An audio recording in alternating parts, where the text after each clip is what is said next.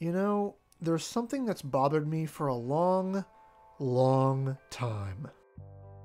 From all the way back in Black Ops 1, and that's the Bowie Knife. Now, it may seem odd to complain about something that's been in zombies since World at War, and has been in every Treyarch Zombies mode since in one shape or form, except Vanguard and Modern Warfare Zombies. But the reason I have a problem with the Bowie Knife is really how I feel it's been handled completely backwards in where it's placed. Let's look at this from every angle. Take Kino for example.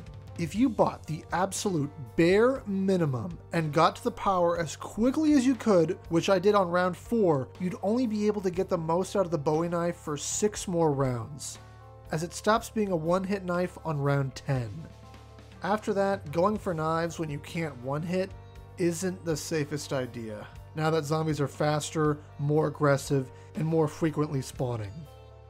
The issue I have with the Bowie Knife on most all the maps it's on is that by the time you get to it in an average game, you really can't get much out of it. The earliest you could get a Bowie Knife is round 1 on the Broken Earth maps, but there, you have the Galvanuckles, so there's really no reason to bother with the Bowie. And in Black Ops 3, with that game's ridiculous hit speed, yeah, there's no way you're going to bother with the Bowie Knife.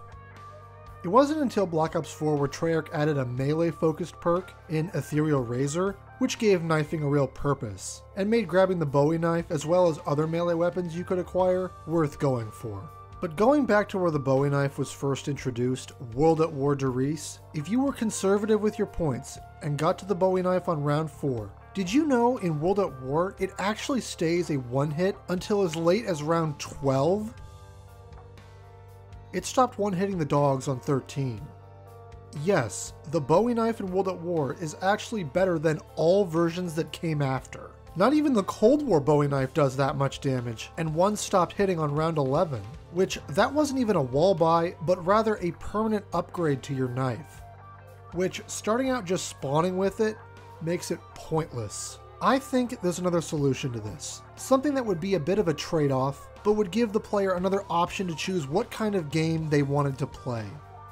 Don't have the Bowie Knife a wall buy deep into the map, but make it a wall buy in the spawn. That way, if players wanted to, they could choose to go the route of melee focused instead of weapons. That would give them more points because melee kills give you more, but be a bit of risk reward because you have to get up close and personal with the zombies.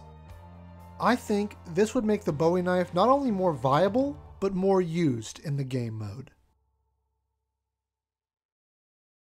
Hey, did you know that I have a Discord server? That's right, if you want to get together, talk about some zombies or play some games sometime, link is in the description.